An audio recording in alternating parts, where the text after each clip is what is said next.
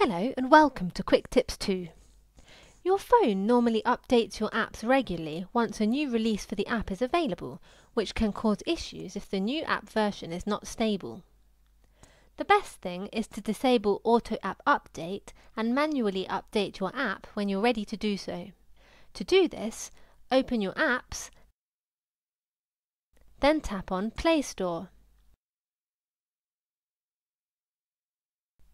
Tap on the menu icon on the top left side of the screen.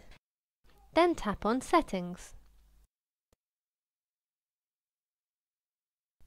Tap on Auto Update Apps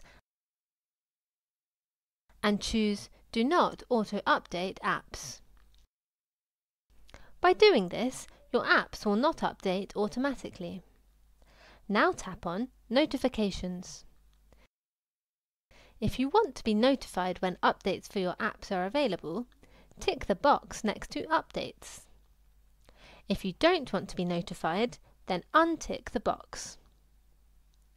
Now, to manually update your apps, go back twice,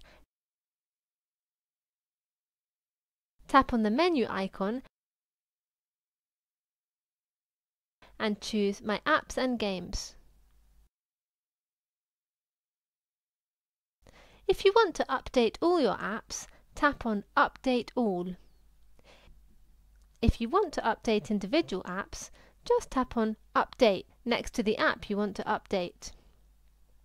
A simple way to control the updates for your apps. With Quick Tips 2, knowledge has no limits.